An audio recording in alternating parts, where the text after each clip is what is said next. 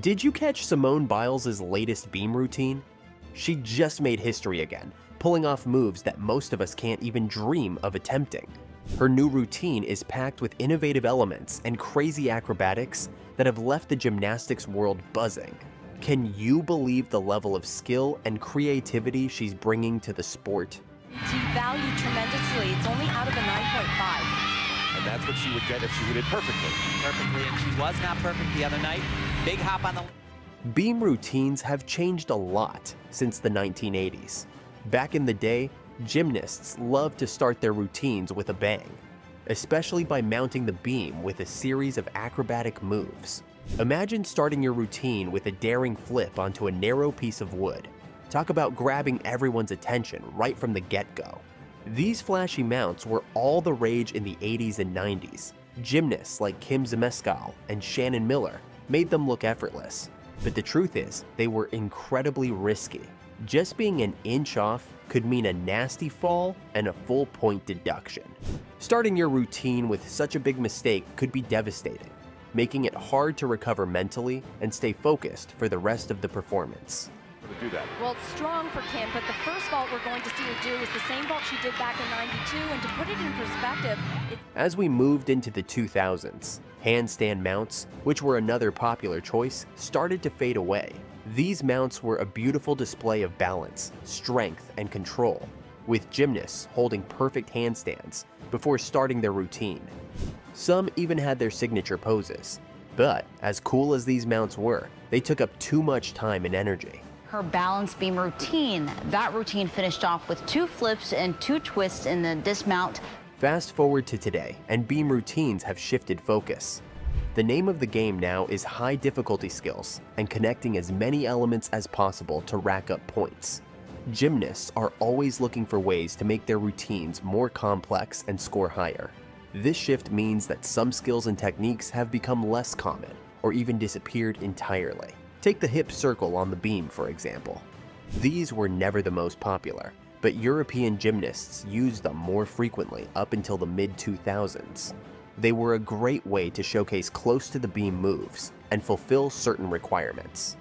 However, with the introduction of the new scoring format in 2006, these skills vanished. The focus turned to tumbling and acrobatic moves, which are more visually impressive and score higher. Another thing you don't see much of anymore are quad series, those impressive sequences of 4 acrobatic skills in a row without changing direction. These were big in the 80s and 90s, but the 1997 code introduced a rule that acrobatic elements on the beam could only be repeated twice in one connection. This rule pretty much put an end to the quad series, as gymnasts couldn't get the points they needed to justify the risk and effort. Skills ending in an arabesque position also fell out of favor around 2007 to 2008. These moves were variations of common acrobatic elements, where the gymnast would land in a beautiful arabesque pose. However, a new rule in 2009 changed how these were judged, and they no longer counted as individual skills. Since they didn't meet the new requirements, they were dropped from routines. Even the way gymnasts dismount the beam has evolved. Dismounting to the side of the beam used to be common, but as the sport's difficulty level increased, gymnasts needed to use the full length of the beam to generate the speed and height needed for more challenging dismounts. The side dismounts just didn't cut it anymore, especially with the requirement for more difficult dismounts introduced in 2006. First place, obviously, after that first rotation. On balance beam now, Simone Biles. Biles starts her beam routine with an innovative mount that sets the tone for what's to come. Instead of playing it safe, she performs a series of acrobatic moves right from the start. This daring approach grabs everyone's attention and demonstrates her incredible skill and confidence. As she moves along the beam, Biles incorporates high-difficulty acrobatic elements that are simply breathtaking. One standout moment is her aerial walkover, connected seamlessly into a series of back handsprings. It's a fluid, powerful sequence that showcases her balance and precision. Another highlight is her tumbling pass, which includes a layout step-out with a full twist. a move that requires immense strength and control. Biles also brings innovation to her dismount. Instead of the traditional endings we're used to seeing, she finishes with a double-twisting double backflip. It's a high-flying, jaw-dropping conclusion that leaves the audience in awe and earns her those critical high scores. Watching Simone Biles perform this routine at the US Olympic Gymnastics trials was nothing short of exhilarating.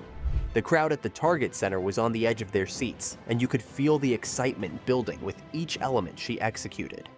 Her routine started with an uncharacteristic wobble, which, for any other gymnast, might have thrown them off completely. But Biles showed why she's the greatest. She quickly regained her composure and powered through the rest of her routine with flawless execution. By the time she hit her final tumbling pass, the crowd was roaring in approval. One of the key moments was her beam dismount. As she prepared for the double-twisting double backflip, you could see the focus and determination in her eyes. She nailed it with such precision that the entire arena erupted in applause. It was clear that even a minor hiccup at the start couldn't shake her. Biles' performance at the trials wasn't just about the technical skills though. It was about her resilience and ability to perform under pressure. Despite a couple of her potential Team USA teammates suffering injuries earlier in the night, Biles remained composed and delivered an outstanding performance. This is what sets her apart. Her mental toughness and ability to shine even when the stakes are incredibly high. During the US Olympic Gymnastics trials, Biles scored 13.650 on the beam, which was lower than her usual scores, partly due to that initial wobble. But she more than made up for it with her performances on the floor and vault, finishing 2.5 points ahead of the competition by the end of the night. Her floor routine, set to an instrumental version of Taylor Swift's Ain't Ready for It, and Travis Scott's Del Resto, Echoes, featuring Beyoncé, was another highlight. She managed to turn in a nearly perfect performance despite the earlier setback on the beam, drawing a standing ovation from the crowd.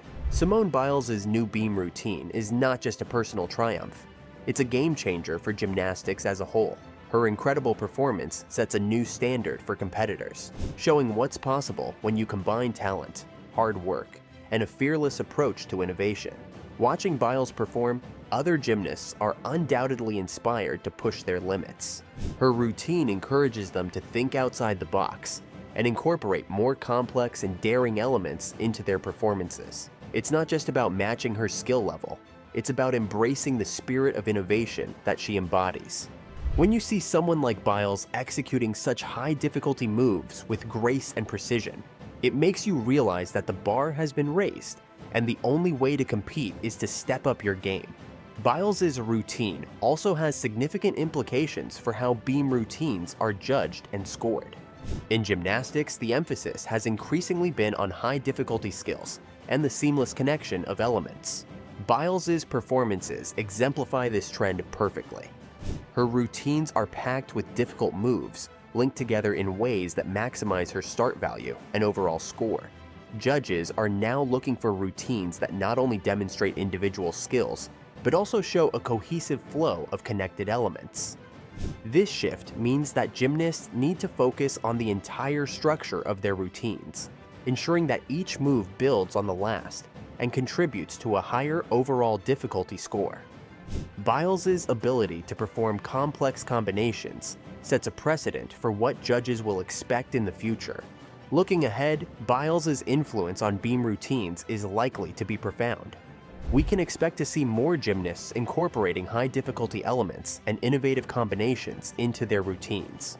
The days of playing it safe with simple mounts and dismounts are over.